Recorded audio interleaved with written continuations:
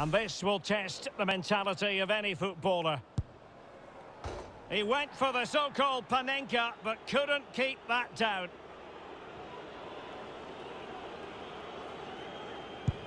And there it is, perfectly executed. Goalkeeper beaten from the spot.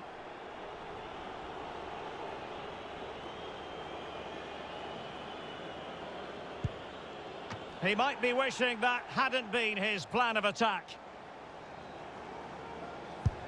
He's gambled on direction and won.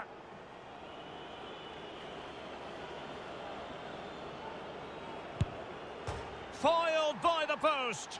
Can he convert? And he finds the net. He could hardly miss.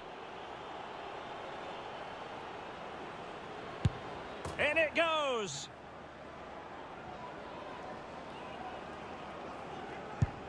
And he squandered it, off target. A goal now, and his team will prevail.